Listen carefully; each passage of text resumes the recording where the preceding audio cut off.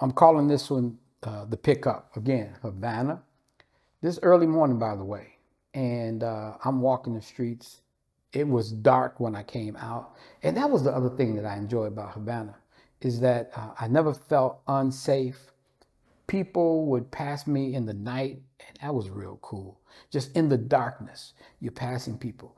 You're seeing, lights on in kitchens or lights coming on, or people gathering. There is a time that they gather to get bread from these stations, and so I saw all of that. And then, of course, I happened up on this scene. Now, the other piece, the companion piece to this, is similar.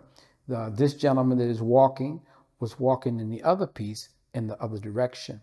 The door was open, the same as this door is open, and there's a reason for that. It's the same car. It happens to be two-tone, so it looks like two different cars.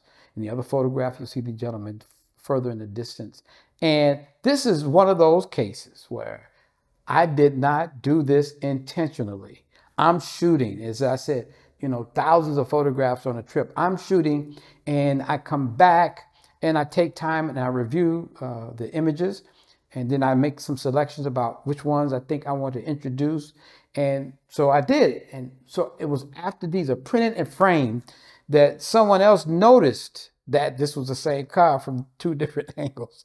Had I known, I would have named it differently so that they have, maybe some twin names.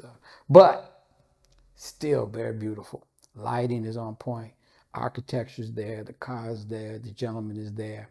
There's a story being told. And this photograph also provides for that just kind of dreaming about where was he going that time of morning? Who was in the car?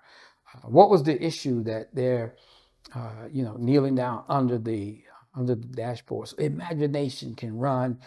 This is the kind of photo when you have these, you can just sit, stare. It gives you that time of reflection, meditation, if you will, thoughts. If you've been to Havana, it's going to bring recall. If you've never been, it provides for you a dream of something to look forward to. So hope you enjoy it. This is good stuff that I'm very, very happy about the way it turned out.